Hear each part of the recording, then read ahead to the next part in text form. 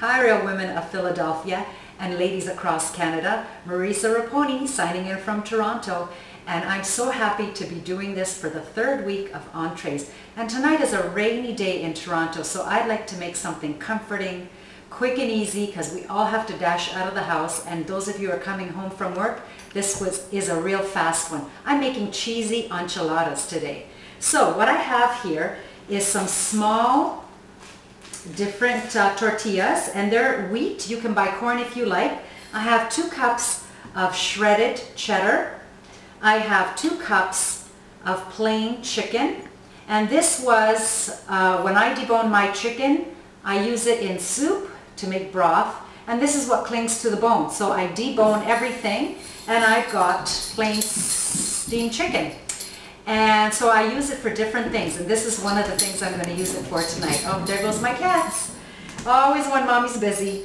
I have herb and garlic, Philadelphia cream cheese, and I have some enchilada sauce. This is really spicy. So for my family, I'm just going to use a few tablespoons.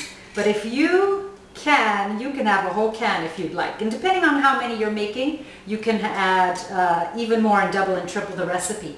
So that's about 3 to 4 tablespoons of enchilada sauce. I've got my own homemade tomato sauce, but you can just buy any plain marinara sauce that you like. That's just spaghetti sauce without any vegetables in it. I have big pieces of basil in it. And I'm just going to mix that together. This is so easy. You just take one of the tortillas, these are soft ones, dip it in the sauce. This is messy, but we're right here so it won't go anywhere. Add my layer of chicken in, a few dollops of Philly herb and cheese.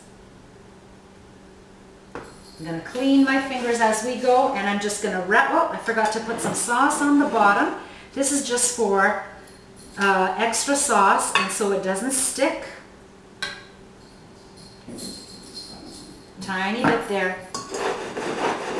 Move it around. I'm going to pour more on top, so it really doesn't matter how much you put on the bottom.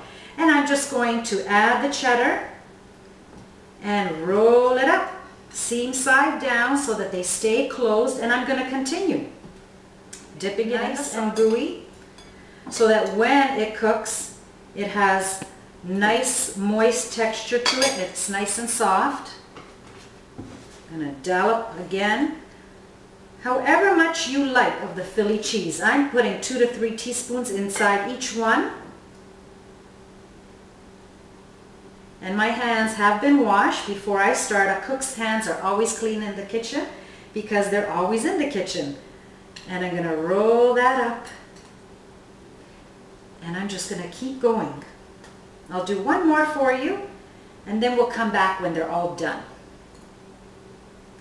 And however many people you're serving, you can adjust the amounts. Either more chicken, you can do this with beef, you can do this with ground pork.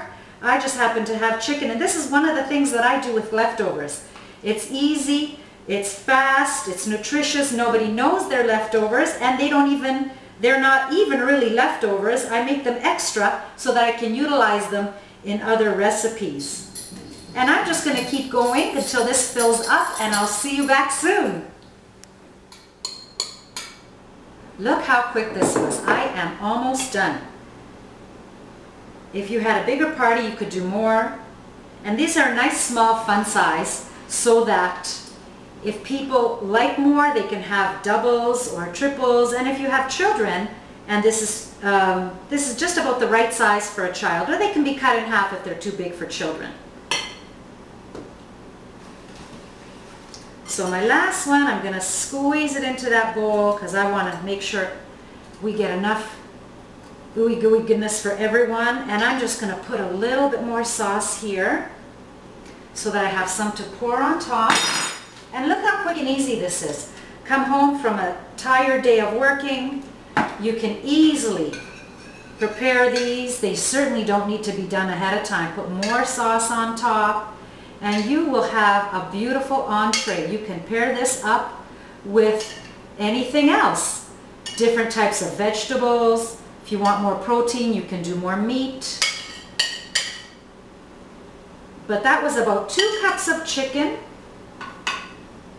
half a package of herb and garlic, and be inventive. You can try different types of Philly cream cheese, and if your family doesn't like flavors, you can do the original or the light. I'm just going to top it up with the rest of the cheddar cheese, and that was 2 cups of cheddar cheese. And we have our cheesy Philly enchiladas. Look how fabulous this looks. Yum, yum. The family will fight over these. I'm just going to pop them in the oven. And this is all cooked, so it really just needs to be warmed through. I'd like to see a little bit of a crust on top, 15-20 minutes tops. And these will be great for lunch as well. So I'll see you back soon. Wow, look at this. Golden, crunchy, orange, the red tomatoes, the enchilada sauce. I've just sprinkled on some parsley, but if you'd like cilantro, you can go right ahead and put some cilantro on. And I'm just going to take one off of what would be the serving size. This looks just like cannelloni. Oh, wet on the bottom and just crispy and crunchy on the top. I'm just going to serve it on top of some greens with a nice green salad. Actually, I'm going to open it up so you can see all the filling. And you see that cheese oozing out on a cold, dreary day. And have fun, because food will always pick you up, especially if it has Philadelphia cream cheese in it. Have a great day, ladies. Bye.